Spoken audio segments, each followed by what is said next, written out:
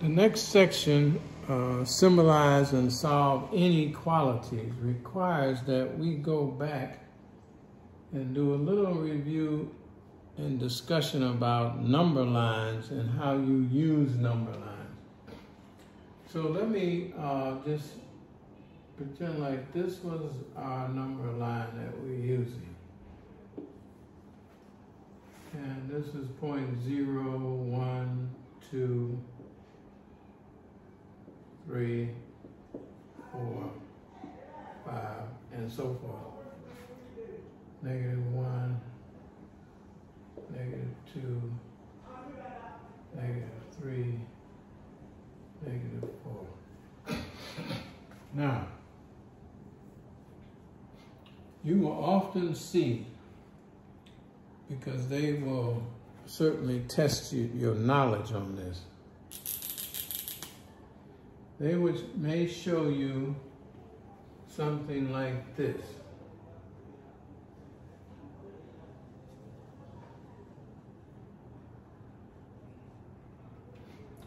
And ask you to interpret what that means. This indicates that the value of something is more than 1. So let's say we're talking about x, whatever x is. X is greater than 1. Why do I say that? Because the point 0 here has an open circle, which means 1 is not counted. So it doesn't include 1, so it's bigger than 1.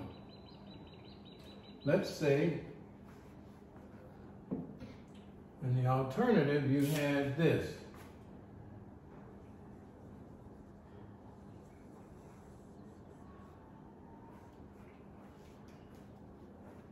That would say that, let's say we have another variable y. Y is equal to 1 or less. So that would look like this. Y is less than or equal to 1.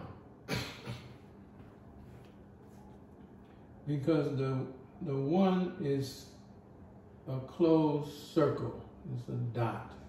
So that means that point is counted and then it's going this way. So if you take those two principles, let's assume we had something like this.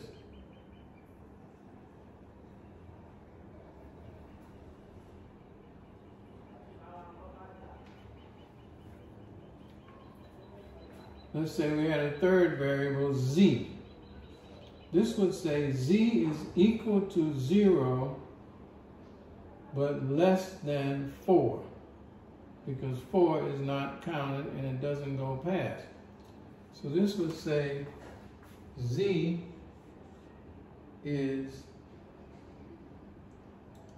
equal to or greater than 0 but less than 4.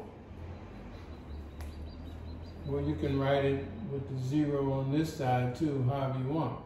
So this says z is less than 4, but greater than or equal to 0.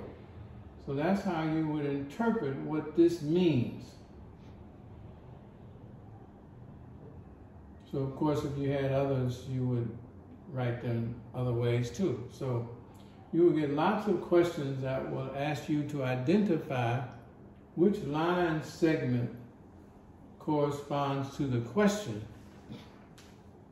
to see if you understand that a closed circle means it's included, where it stops means it ends, and if it's open there, you know 4 is not included. If it's closed, this will say x, where is this said?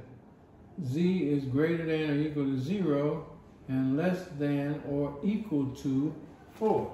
If this was closed in, that would say z is less than or equal to 4 and is greater than or equal to 0. So it's in between these 2 points, and the end points are both included. Now this says x is greater than 1, and this line tells us it's going on. So it could be any number that's bigger than 1. This says y is less than or equal to 1. So that means it could be anything going to the left, because once it passes 0, any negative number is less than 1. 0 is less than 1. So any number that's negative would make this a true statement. So that's something you'll have to review, and there'll be some practice where you can actually refresh yourself on that. So I'm going to pause this for right now.